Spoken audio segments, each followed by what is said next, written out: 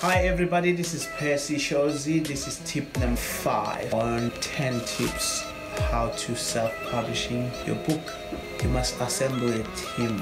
Don't do everything yourself. Allow other people in your space. Get professionals to do some of the work. Get a professional editor. Make sure that you invite other people. Remember, when you see a successful business, you must know the team worked very hard and together to reach that success. As they say, there's no I in team. Don't just be a solo. You must find experienced professionals. Don't forget to subscribe and like this video and share it with your friends.